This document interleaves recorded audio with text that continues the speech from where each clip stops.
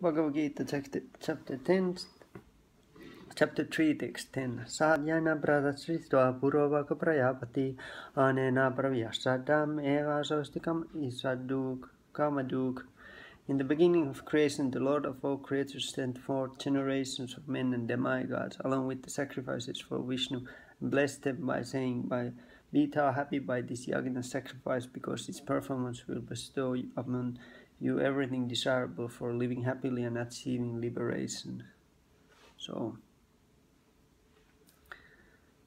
by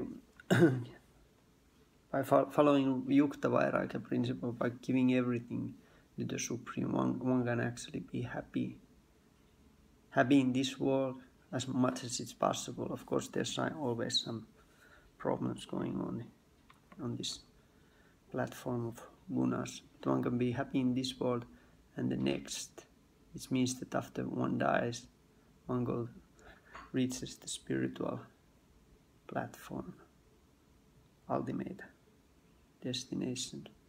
So one can be enlightened even in this life, in this minute. One can actually, if one surrenders, gives everything to the Supreme.